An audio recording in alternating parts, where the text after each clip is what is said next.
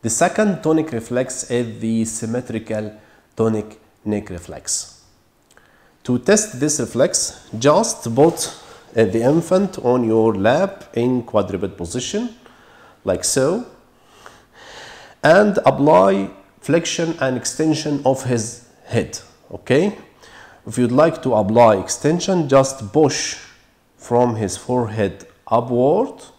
The response will be symmetrical of both sides, both right and left.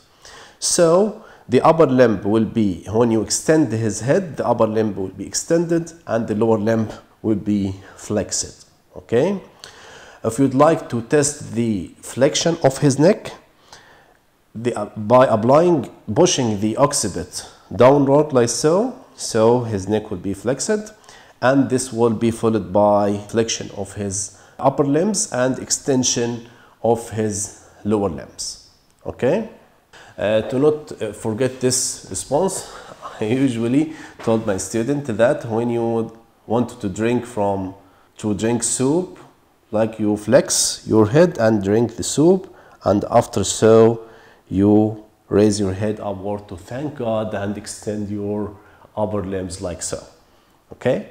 This reflex is controlled at the age of 4 up to 6 months, and the resistance of this reflex may interfere with some motor functions like crawling. The infant, to be able to crawl, he has to come to the quadruped position first, okay? And imagine an infant in a quadruped position and start to crawl. If he just flexes his head downward, this will be followed by flexion of his arms and collapse of the quadruped position, and he can't crawl.